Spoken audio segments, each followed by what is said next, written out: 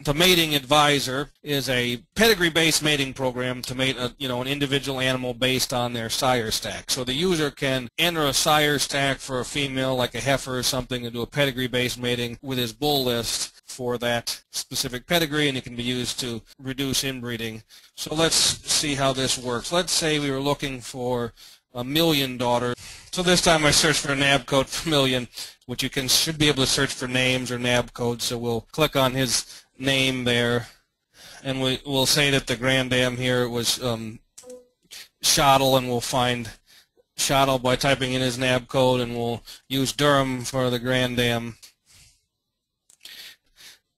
We can set some information here. We can set an inbreeding percent of 4 that uses the 3 generations to calculate an inbreeding percent. So I've done that here, and we get some evaluations based on that sire stack from our bull list, and we can see the Dayton bull here has a mating index calculated of 100. He does have an inbreeding of 3.1, so there's some inbreeding there. And then we can see we have some other choices here that don't have any inbreeding that's calculated in 3 generations. So this is a program that can be used in order to do a heifer mating based on a sire stack, where we don't have any information or don't have a file to load in the particular information on that female.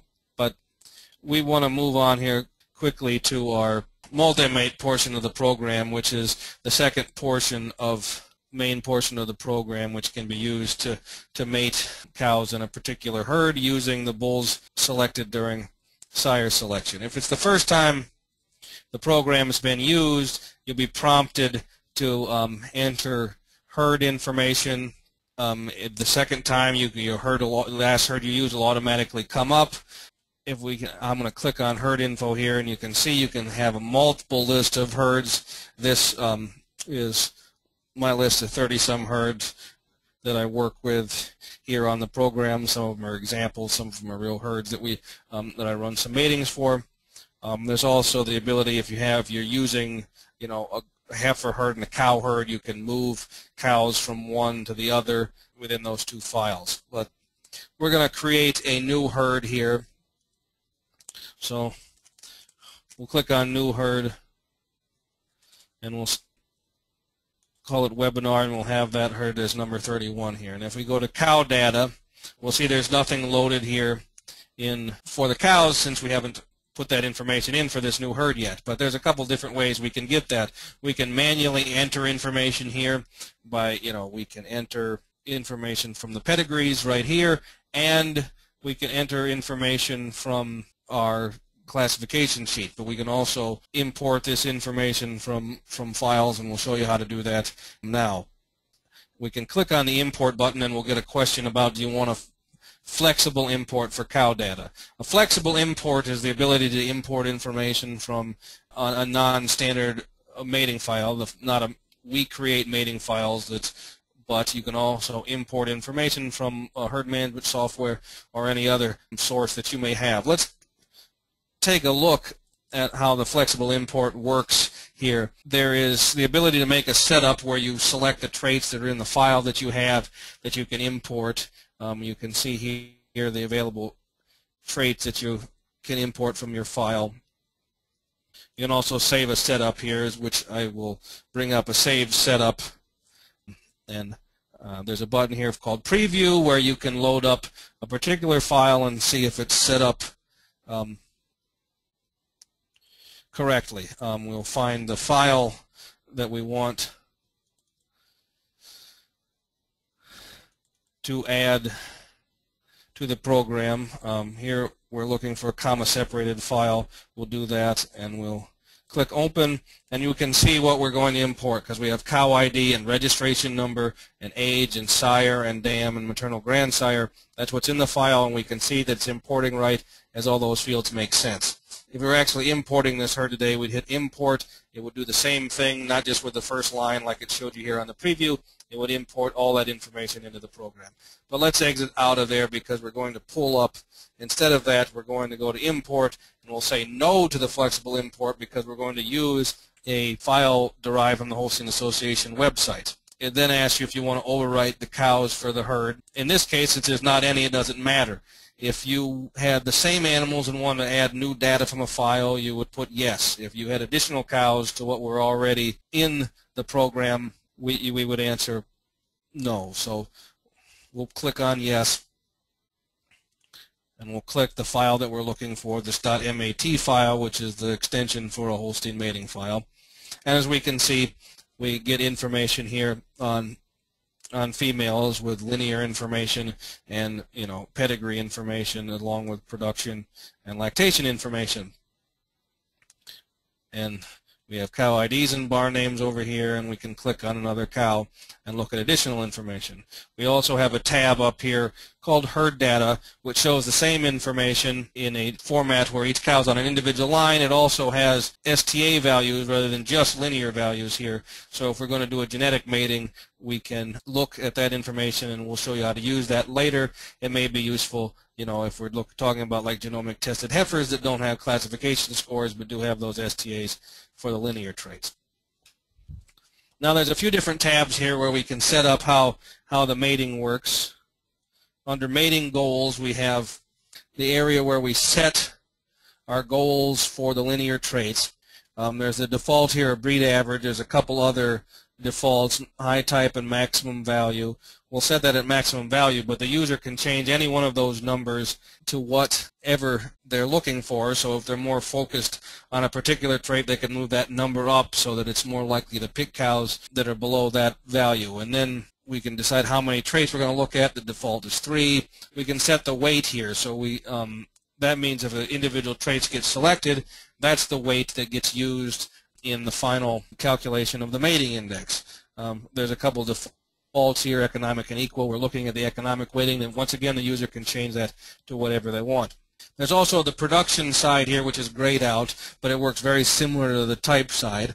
It's grayed out because the percentages you can see down here, the default is 100% for type and 0 for production. We can change that up to 40% for production, but since the general idea is that while sire selection is maybe best used for corrective selection for production, corrective mating is best done on a type basis, so that's the default. But the user can change that and change their production goals and weights if they so desire.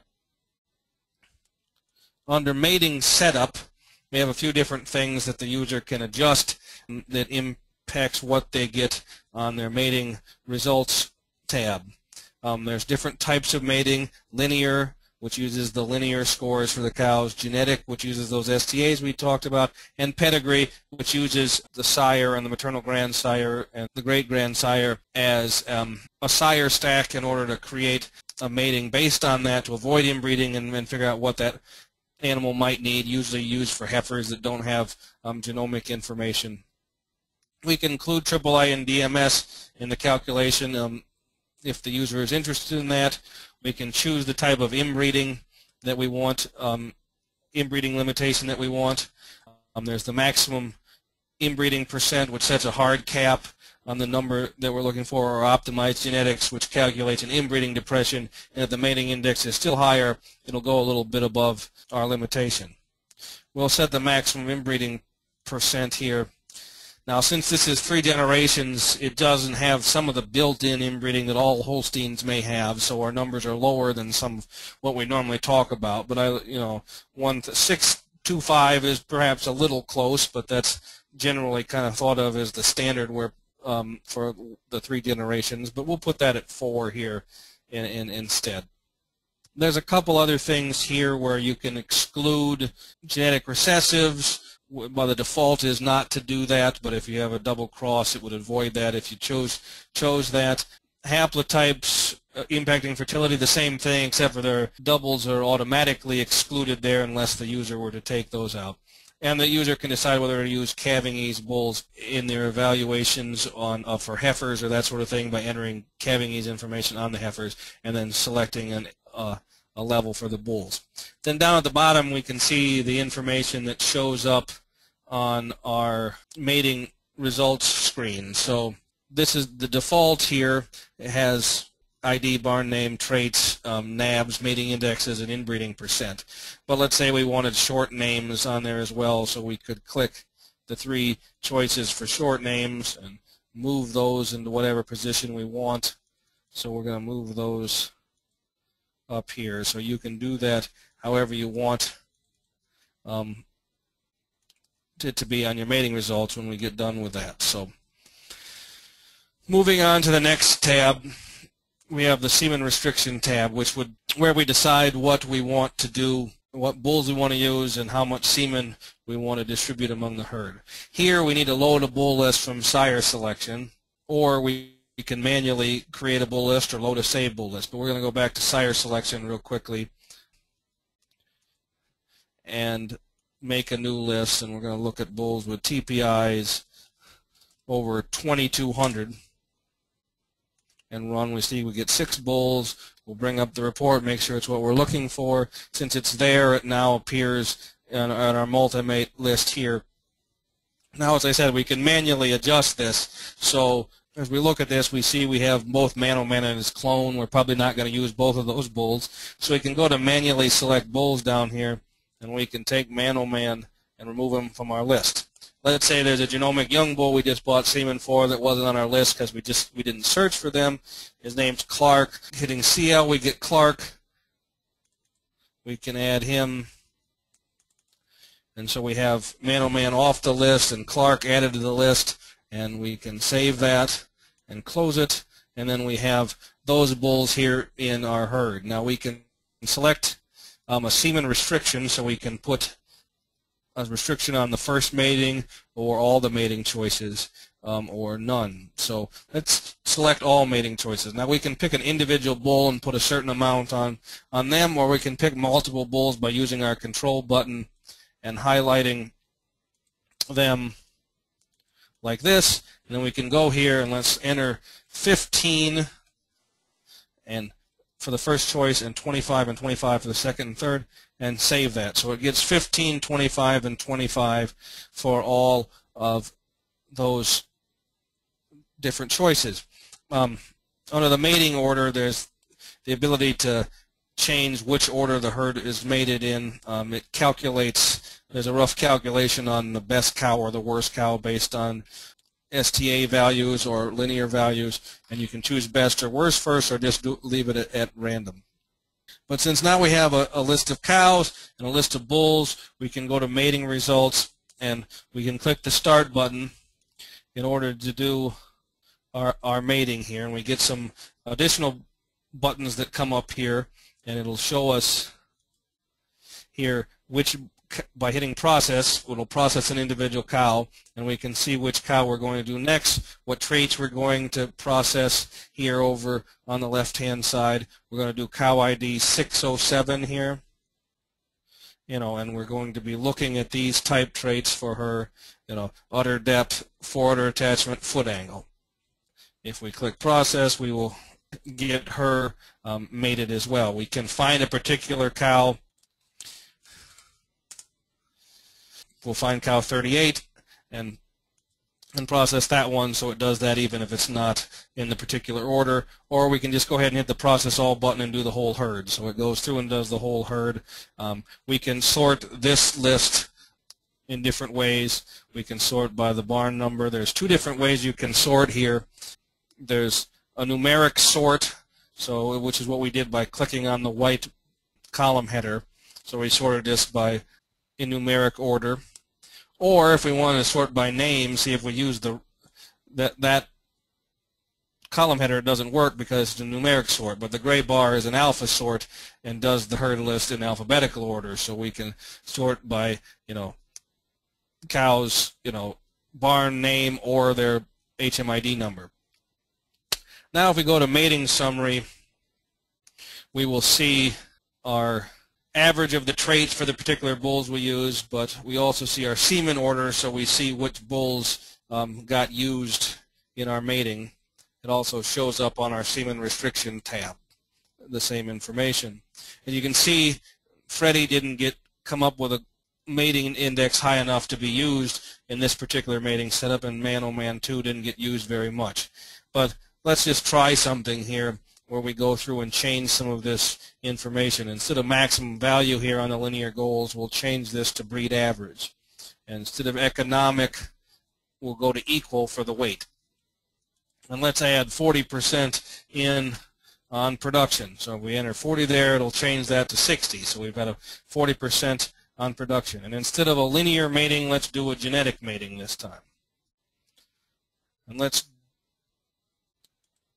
go back to mating results, and we can hit start, and we can process this all again, and we're going to get a different set of results because we've set up a different area of focus, and the user can, work with that and see and get the information they want. There's different results you can get based on what traits you're looking at, the emphasis you put on them, what semen restriction you put on particular bulls, and that sort of thing. And once again, same thing, we can sort this information so we can look at it in a similar fashion we did before. If we go back to the mating summary, we can see that Freddie got used. Man Oh Man was now one of the more popular bulls in the list based on these new settings. I think if we look, Massey is the most popular bull here, and he was in the middle under the last settings, and we can do all kinds of different setups that would get us a different list and get one that any user could find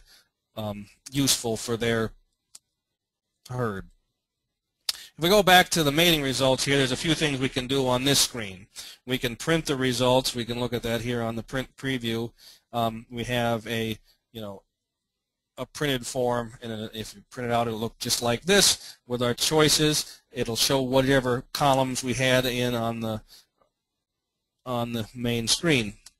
We can also export this information to be used to enter it into a herd management software or a spreadsheet. We can set export parameters, whether we want a comma delimited file or some other delimiter, whether we want a header line, or whether we're exporting directly into PC Dart. There's a format for that that can be used. So if we do that, we can export. We'll get a text file that has the information in it in this case, a comma delimited format with the fields that we have on here. The user can go to the mating setup and set up however they wanted to do that. Like I said, there's a PC Dart. There's an actual format there where the user would want, first and second NAB codes as their only, and cow IDs as their only areas, and saying yes to the PC Dart will add the column in differentiating cows from heifers, so which is necessary for importing into the program. And the other herd management softwares usually can import similar sort of things, but the format's a little different or perhaps a little bit more flexible. One more tab here that we have is the Best Matings tab, and just to quickly go over what this does, it's the reverse of the normal mating process.